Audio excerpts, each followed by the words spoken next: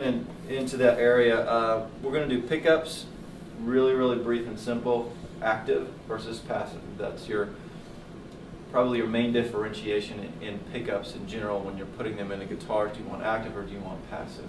We'll get into the different types of pickups later, probably in another session. Active, that means it runs on a battery, either a 9-volt or an 18-volt, or excuse me, 2 9-volts, which would be 18 volts. The difference in these is it's still a magnetic pickup, but the battery runs a small preamp in it that boosts the signal and has a kind of an EQ set built into it already. You have to put brand new pots, which are your volume and tone control. You have to put brand new ones in, so you pretty much have to do a complete new rewire on this. You can't have an active and a passive pickup in the same guitar and have them both functioning. If I'm wrong, you just correct me, Dwayne. No, you're cool. Couldn't you do it if you had separate volume knobs for each, though? You would have to have separate input jacks, yeah. a whole separate, really? Totally separate. Because your battery actually is connected to your input jack. Once you plug it in, it turns the battery on, turns your pickups on. Interesting.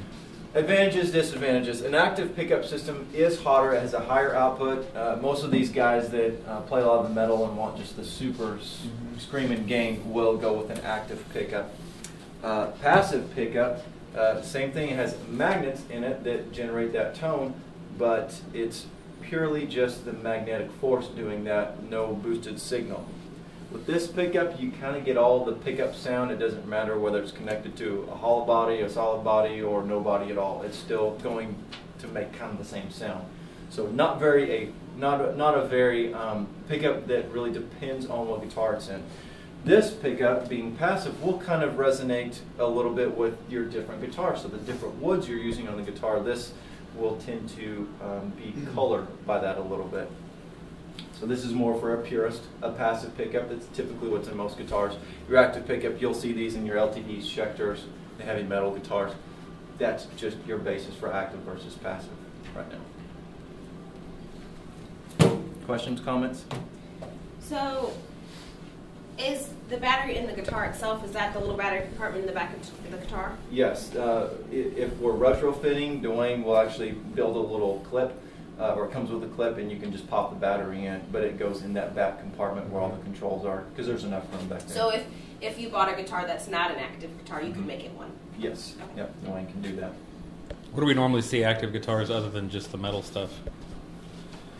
Wow. A lot of basses. Well, yeah, that's kind of other than bass guitars, yeah. I mean, you'll see it on the higher we see it bass in stuff. Basses a lot, though, right? Yeah. That'll be a kind of we'll talk about that at another time, because that doesn't really.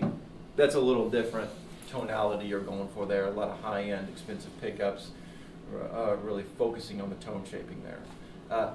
Really, just your metalhead guitar. Some guys like it, like that hotter output, just because. It can, maybe your amp doesn't have enough gain in it or something, and so these pickups will tend to drive it a little bit more. But it's mostly the more heavy playing guys that like the active stuff. You can also plug headphones into your. Can't you also plug the headphones into your input jack and hear it that way?